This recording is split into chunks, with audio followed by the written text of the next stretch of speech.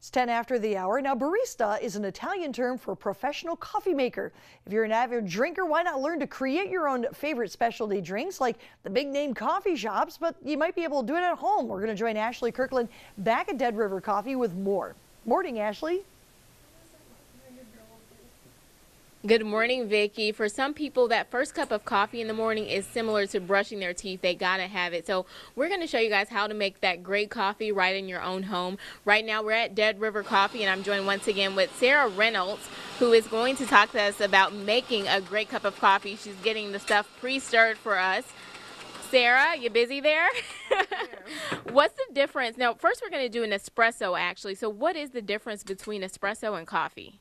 So espresso is 1.5 to 2 ounces of highly concentrated coffee, and the way that's done is through high pressure in the espresso machine and high temperature. So it takes about 25 to 30 seconds to extract a double shot of espresso. Okay, so, whoa. So what's the next step when you're making a great espresso? And also, can people do this at home without all of the big machinery that they see here? Yeah, they do sell home espresso machines, and some of them are really great and some of them are not so great. So it's just about finding a machine that works for you and that has that appropriate temperature control and pressure control. Okay, and I think I double teamed you with the questions there. So what's the next step in making the espresso? So right now I'm just steaming the milk, and that's just putting hot steam water into the milk, and it's just frothing the surface to make it silky smooth. Okay. And then we'll come over here. Now, I know Vicki was interested in how do you get the milk to be so frothy at your own home? Just by applying steam to the surface of the milk, and you'll hear that whispering sound, and that's putting air bubbles at the very top and making that foam. Nice. And she even made one of the nice fancy designs that you'll see at the restaurants. And so what's the next step? I'll taste this, and then you can get it started with a regular cup of coffee. Sure. So over here I'm going to make a Chemex coffee, and this is a 3-cup Chemex. And I have my pre-ground coffee beans that I did just a minute ago. And you want a fairly fine grind, so you just go ahead and pour that into the filter. And I do about 2 grams of coffee for every fluid ounce of water. So this Chemex is 3-cup Chemex, which is European cup, so it's about 5 ounces a cup. So I'm going to do around 15 ounces of water. And are pressers better than brewers? It all depends on personal taste, what you like better. French press tends to have a little bit of a stronger, more oily taste to the coffee. And this method has a cleaner, crisper taste because of the paper filter. And I know this looks like a lot of work, so how much time would it take someone at home? We all rush to work to kind of get this nice cup of espresso, cappuccino, or coffee done at home. It really doesn't take that much time at all, especially once you get used to it. It's just a matter of grinding up your beans, putting them in a filter, and pouring some hot water over the top. It's just a few minutes. It takes about 3 to 4 minutes for this to finish brewing. Then you have a couple cups of coffee. All right. Well, thank you, Sarah. And a little bit later, Vicki, she's still brewing a nice cup of coffee. So we are going to taste that also. But a little bit later, we're going to talk about the different types of beans that they have down here at Dead River. They have a selection that is really great, a great variety for people to test out. And I'm going to finish off my cappuccino here and get a little spunk in my day. So I'll take it back to you guys. Ashley Kirkland reporting live in Marquette, TV6 News. All right. Thanks, Ashley. She's got the coffee. We have the Oreos here. All right.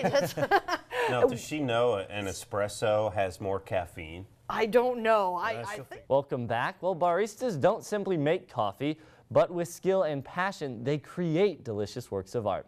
Our own Ashley Kirkland has been learning how to become a barista. Now let's check back in with her. Good morning, Ashley. Good morning, Sam. I've been making so much coffee. I'm so excited. Oh my goodness, my espresso got me all hyped up. I'm just joking. I heard Sean saying that espressos have a lot more caffeine than coffee. That's actually not true. The espresso that I had was about 2 ounces, which is equivalent to an 8-ounce cup of coffee, which is just your regular size of American cup of coffee. So it's not true. You won't have extra caffeine. Right now, I'm at Dead River Coffee once again, and right now I'm with Dylan Trost, who is going to talk to us more about the beans that they have here to roast. Dylan, you guys have a great selection here. Where do you get all of your beans? Well, our beans come from agents who search the world for coffees. They come to us in green bean form like this, and we throw it in the roaster, and they come out something like this. Okay, and so take us through the process of how you roast your coffee. How we roast the coffee. So as I mentioned, it comes in green bean form like this. We throw it in the roaster, and we drop it at a particular, it spins around in this drum. The coffee spins around in this drum, and it's getting heated up. And we drop it at a particular temperature that we find best for this particular bean. Okay. Now, does the taste depend on how you roast or brew your coffee? Or roast? Taste depends on a lot of things. Where the coffee's from, how long we roast it. There's a lot of factors that play in there. Okay. And so you guys have coffee, you have your secret agents all over the world. You got coffee from Kenya and Asia. What's the difference in taste depending on the country? Well, that varies as well. The coffee is affected by what kind of climate it's grown in, what altitude, what kind of soil it's grown in. There's a lot of stuff that plays in there. Okay. So like an example, we have an Ethiopian Sidamo, tastes totally different from this Brazil right here. So what's your personal favorite? Ooh.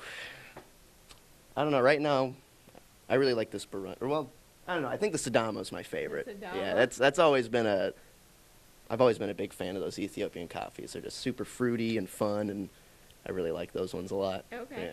Yeah. And like we said, brewing or roasting coffee, being your own barista, it's kind of a form of an artwork. What's your fascination with being a barista or roasting? A roaster.